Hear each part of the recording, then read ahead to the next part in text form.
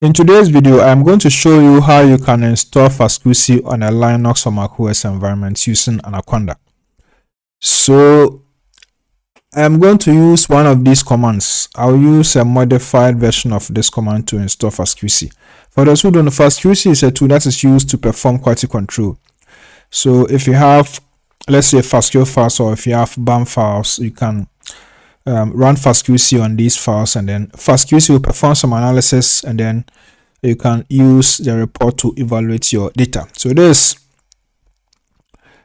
an example of a fastqc output. So once you have these analysis, you can just check each of these statistics or each of these analysis, and then use that to interpret the data you have, and this will also help you to kind of identify problems, and then you can resolve them before you start your actual analysis.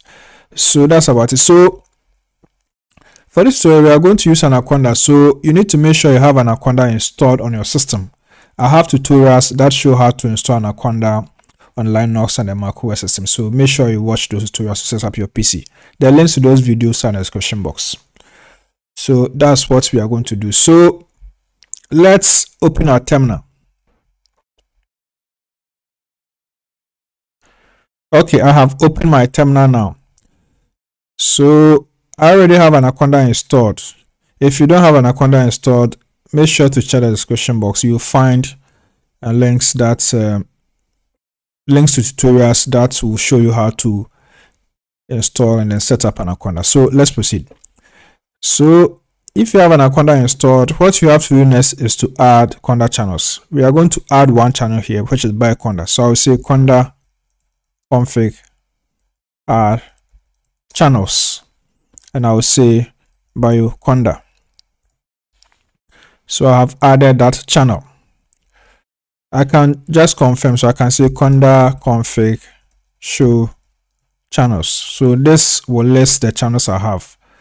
So I have bioconda, which I just added, and the default channel here comes packaged with conda, so we will leave it as it is. Now let's go on. So now that I have done that, I'm going to create an environment and install fastqc in that environment. So I will say conda create-n, and then I will give the environment name.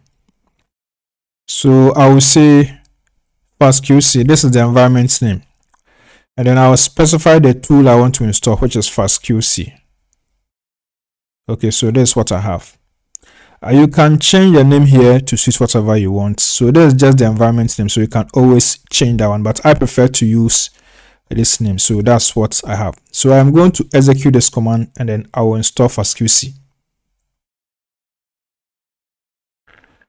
I am now going to type Y, and then after that, Conda will download all the necessary packages and set them up for us.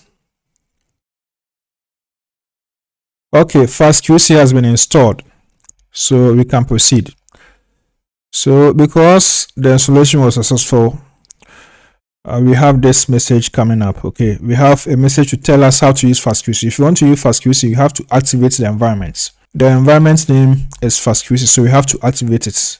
And then you can also deactivate the environment using this command. So now we are going to test fastqc. So let's check fastqc out. So let's proceed. In case you have forgotten the name of the environment, you can say conda env list, and this will list the environments that you have on your system. So we can see our environment here, fastqc. This is where we install fastqc. So if you want to use fastqc, you have to activate this environment. So we will say conda activate fastqc. Now the environment has been activated. So we are going to test fastqc. We are going to use the graphical interface, and we are also going to use the command line. So we will start with the graphical interface. So if you want to open the graphical user interface, you have to type fastqc. So we will say fastqc.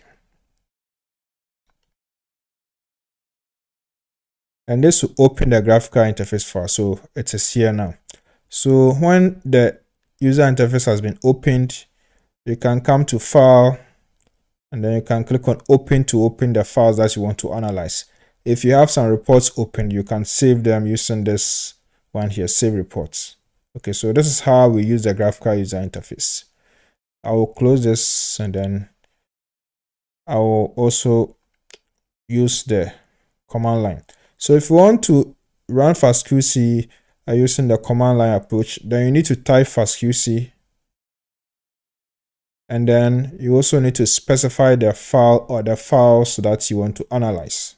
Okay, so that's how we use fastqc on the terminal. If let's say you are done with fastqc, you can deactivate this environment by issuing this command. We can say conda deactivate, and this will deactivate the environment for us. So now that you have been able to install fastqc, I will encourage you to watch this video that show you how to perform quality control using fastqc.